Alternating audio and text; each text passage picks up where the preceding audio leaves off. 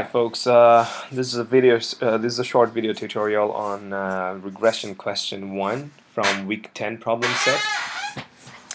So this is a question which created some confusion in the class. That's why I've decided to go over this one more time in this short video tutorial. So the question says a supposed researcher using data on class size and average test scores from 100 third grade classes estimates the following ordinary least squares regression. So the estimated model is test score hat equals 520.4 minus 5.82 times CS. So CS means class size. That's our variable of interest. In other words, that's our dependent variable. That's our independent variable. And the dependent variable, or the variable that we are trying to explain here, is obviously the test score of the student. So we have a sample of 100 observations, and so these observations are coming from 100 third grade classes. This is the estimated equation, and the numbers in tiny fonts here. Let me see if I can zoom it. So these numbers in tiny fonts, these are the standard errors. So 20.4 is the standard error of the vertical intercept, 520.4. Similarly, 2.21, this is the standard error of the slope coefficient, 5.82. Okay, so the first question says a classroom has 22 students. What is the regression's prediction for the classroom's average test score? I went over this one in the class, so it wasn't a difficult one. So let's just quickly go over this one more time, just for the sake of completeness. So the test score hat equals 520.4 minus 5.82 times CS, as the question has specified. So because the question says that it has a classroom of 22 students, so you just put CS equals 22 here and work this out. So this is equal to 392.36. So the estimated test score when the class score, or the expected estimated expected test score when the class size is 22 is equal to 392.36. So that's how you interpret this number. That is the expected predicted the estimated predicted test score is 392.6 when a class has a size of 22 students. Okay, let's move to the next question. Last year a classroom had 19 students, and this year it has 23 students. The question is, what is the regression's prediction for the change in the classroom average test score? As I told you in the class, there are two different ways of solving this. One is a more straightforward way, and it's a longer way, but it's more straightforward. Another one is a shortcut method. So because I already talked about the longer way in the class, I'll skip that and just talk about the shortcut method. So the changes in test score, so this delta sign here, it means change. So change in test score equals negative 5.82. So negative 5.82 is just this slope coefficient here, negative 5.82. This negative 5.82 slope coefficient comes here. So negative 5.82 times the class size this year is 23. So you take 23 first. Oops, sorry. So 23 minus the previous year's class size, which is 19. So intuitively it also makes sense, because if last year the class size was 19, then the class size is increased by four students this year. So from 19 to 23 is 4. So you just multiply the slope coefficient by that 4.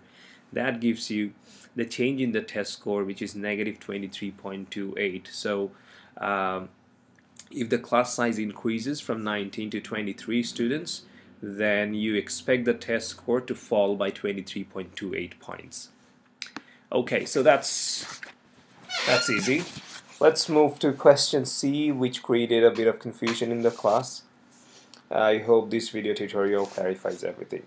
So this question says construct a 95% confidence interval for the slope coefficient B1.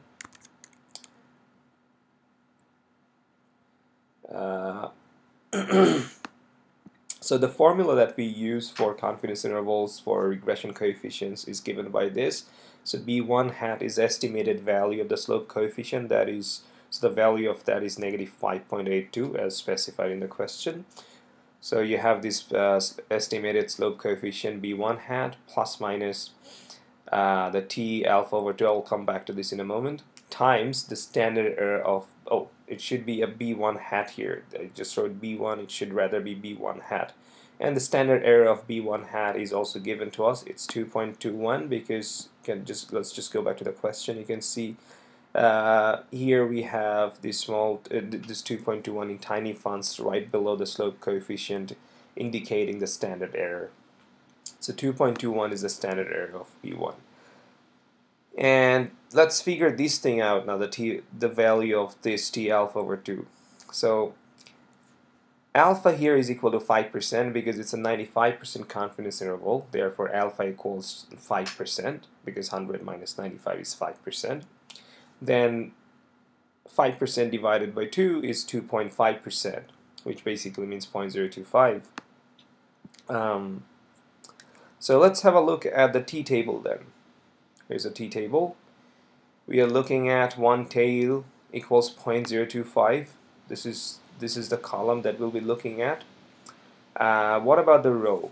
So to determine the row, we have to first find out the degrees of freedom. How many observations do we have in this question? In this question, we have 100 observations. Let's go back to the question again. So we have 100 third grade classes. So n equals 100. Therefore, the degrees of freedom here should be n minus 2. That is 100 minus 2 equals 98. Now, previously, when we were calculating these degrees of freedom in other cases, not in the case of regression coefficients, maybe in the case of sample means or the sample means x bars, we use the degrees of freedom equals n minus 1. But this thing changes when we come to the confidence interval of the regression coefficients. It's not n minus 1 anymore, rather it's n minus 2. So n minus 2 is 100 minus 2 equals 98. So let's go back to the table again, t-table. So 98 is very close to 100. I don't have 98 here, but I have 100. So 98 very close to 100. And we were looking at this column where the one tail probability is 0.025. So let's just scroll there along this column. And we see that the probability which corresponds to 100 degrees of freedom is equal to 1.98, this value, 1.98. So that's our t-value, t alpha over 2. That's why t alpha over 2 equals 1.98. So we know beta 1 hat, we know t alpha over 2, we also know the standard error of b1 hat. Plug all these numbers in here. After plugging all these numbers in here, when we take positive, we need to take the positives and the plus sign, we get the upper bound, that's negative 1.4442, and when you take the minus sign, we get the lower bound, which is negative 10.1958. So the slope coefficient b1 is between negative 10.1958 and negative 1.4442. I hope this clarifies any confusion that you might have about this particular question. Okay, let's quickly do the next question as well. I hope it will clarify any further confusions you might have regarding that one. So the next question says, what is the outcome of a two-sided test, which means a two-tailed test, where the null hypothesis is that b1 equals 0. That means class size has no impact on test score. That's a hypothesis we want to test. So do you reject the null hypothesis at the 5% level? Do you reject it at the 1% level? That's a question. So to answer this question, we have to find out the t-statistic first. So the null hypothesis is b1 equals 0. The null hypothesis is b1 not equal to 0 because it's a two-tailed test or two-sided test. The degrees of freedom, just like the previous question, is number of observations in the sample minus 2. That's 100 minus 2 equals 98. Now the decision rule at the 5% level is that you reject the null hypothesis if the t-stat is greater than 1.984. So where does this 1.984 come from? Well, it's just the same as per the previous question. In the previous question, we determined the value of t alpha over 2, it was 1.98 at 5% level. But it changes when we move to the 1% level. If it's a 1% level, that means In the upper tail we have 0.5%, because if it's 1%, if we are at the 1% level, it's 100 minus 1%. Well, whatever. Yeah, it's well, yeah, this is 1%. So you just divide 1 by 2. That's 0.5%. So in the upper tail that probability will be 0.5%. So let's just go to the t-table. So 0.5% is the same as 0.005. So this is the column we'll be looking at. And the degrees of freedom, if we let's just go down along this column, degrees of freedom is 98. It's very close to 100. So we are essentially looking at the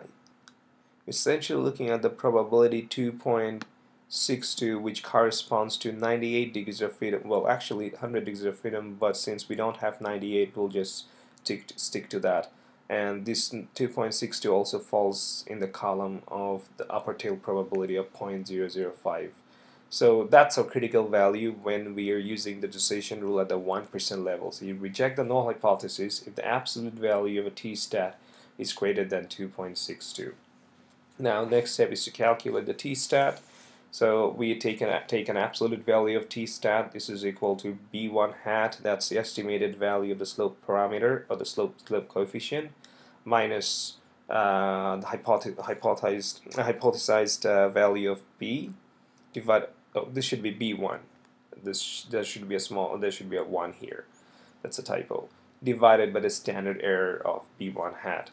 So b1 hat, it's given to us, the value of that is negative 5.82, and the hypothesized value of b1 is 0, divided by whole thing divided by 2.21. Then we take an absolute value of the whole thing. That gives us a positive number, 2.6335. Now compare this number with the first critical value, 1.984. It's definite. This t-stat is definitely greater than 1.984. So we reject the null hypothesis at the 5% level.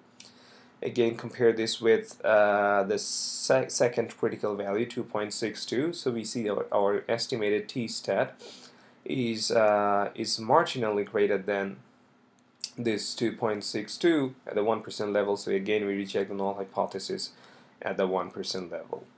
So that's how you solve these questions. I hope your doubts have been clarified. If you have any questions, feel free to send me email or just pop into my office hours. Okay, thank you.